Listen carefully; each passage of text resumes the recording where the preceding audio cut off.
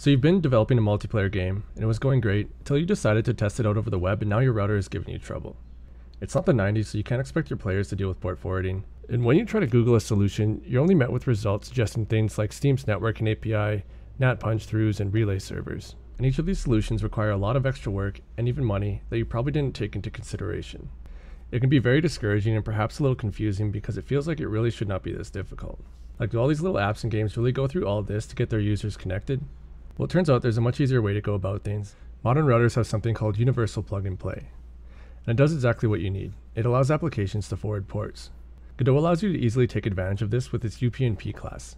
Now, if you Google universal plug-and-play, you'll come across a lot of posts talking about how it puts your computer at risk because malware can take advantage of it.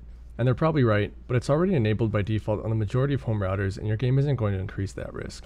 So to use UP&P with Godot, you first create a UP&P object. Then you call discover on it.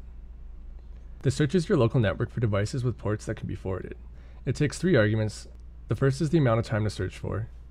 The next is the time to live. The documentation says you probably shouldn't mess with this. And the filter, which is set to Internet Gateway by default. You could probably actually leave all these arguments at their defaults and it'll work just fine.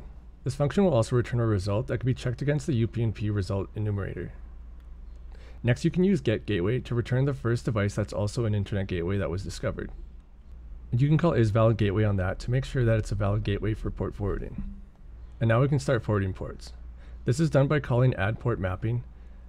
The first argument is the external port to use on your router. The second is the internal port on the computer running the server. If the internal port is set to 0, it will use the same port as the first argument. Next, there is a string argument that takes a description that will appear on your router for this port forwarding rule. Port forwarding on some routers might not work if you use a description, and it doesn't seem to work on my router if I don't use a description. So it's best to have your code check the port mapping result and try both with and without one. The next argument determines the protocol to use when transmitting data. This is either UDP or TCP. Unreliable calls are made using UDP and reliable using TCP. You will most likely want a port mapping for both. The fifth argument is the duration, or how long you want this port forwarding rule to last on your router. Setting this to 0 will forward the port indefinitely. The forwarding rule will only be removed when you manually delete the mapping.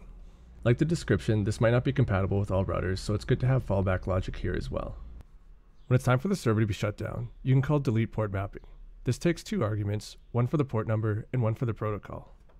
The last function you'll need is query external address. This returns the internet-facing IP address of your router, and it's the address that clients will need to connect to. Hopefully this video will save you some trouble. If there's a topic that you'd like me to cover, leave it in a comment below, and thanks for watching.